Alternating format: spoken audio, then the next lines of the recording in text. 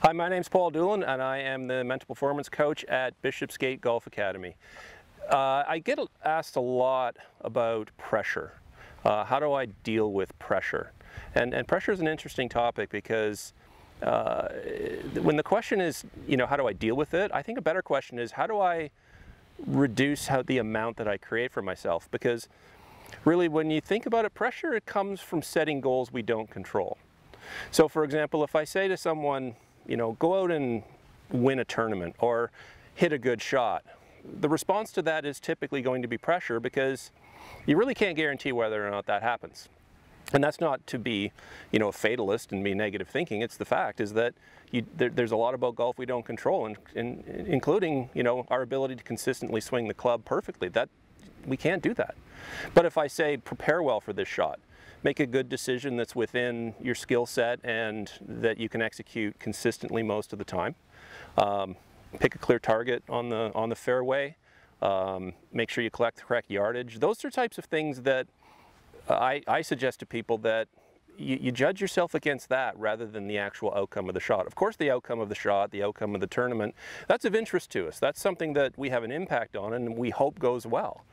But if you really focus on and actually extract a sense of satisfaction from, I worked really hard preparing for the tournament, I did a really good job preparing for every shot, what'll happen is the amount of pressure will reduce.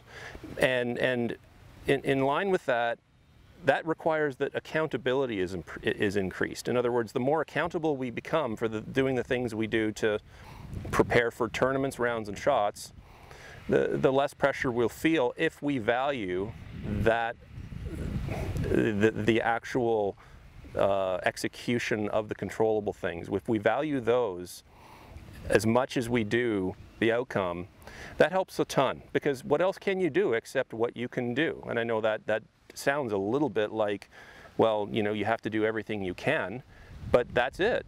You can't control whether or not the outcome actually gets produced or not. And ironically, this is the mindset of the best professionals that I've ever worked with, that they really are massively accountable to be prepared and do everything they can to do so.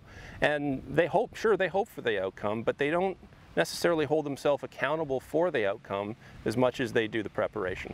So for me, that's a really important concept to learn early for junior golfers, and I hope this helps you guys all get yourself into a place where you can practice this. It's a skill that you have to work on, but if you're consistent with it and you really let this sink in, I've never seen people not improve at this and actually reduce the pressure they place on themselves and replace it actually with a sense of fulfillment that they did their job.